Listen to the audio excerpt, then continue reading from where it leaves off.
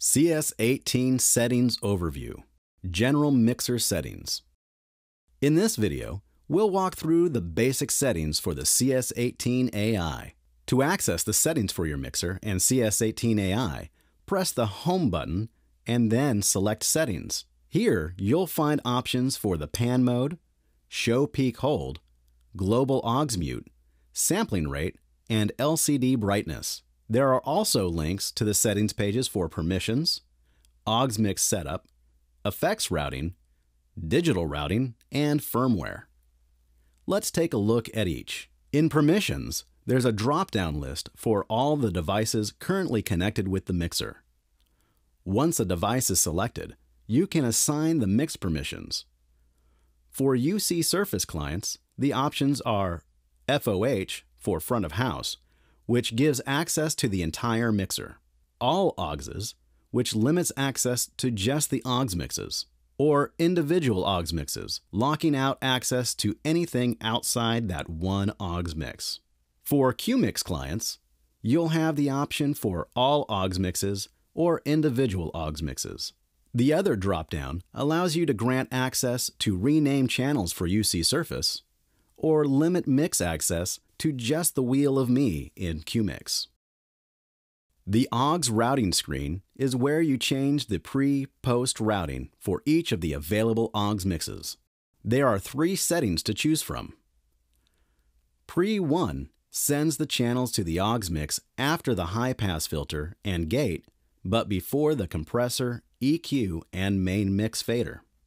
Pre-2 sends the channels after all the fat channel processing, but before the main mix fader. Post sends the channels after all processing and after the main mix fader. If a mix is set to subgroup mode, it will show the text subgroup instead of a drop-down for pre-post options. The effects routing provides the same options for changing the pre-post settings for the 4 effects mixes. Typically, these will be left in the default post position, so you don't continue hearing effects on a channel that has been turned down in the main mix. Digital routing is where you assign which outputs are routed to the auxiliary digital outputs. These are the extra outputs on the FireWire and network sends after all the input channel sends. Each digital output pair has a drop-down list of available outputs, including the main mix, aux mixes, effects sends, and solo bus. Opening the firmware page will show the current firmware version for your CS18AI and the connected mixer. There is also an option to update the firmware for each. Back at the home screen, there's also a page for the CS18AI utilities. This area contains the test utilities for verifying functionality of the faders, screens, and buttons.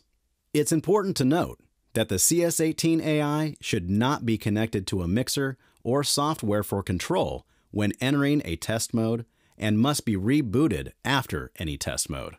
There are also some settings accessible from the Edit button in the TalkBack and Solo sections of the CS18AI.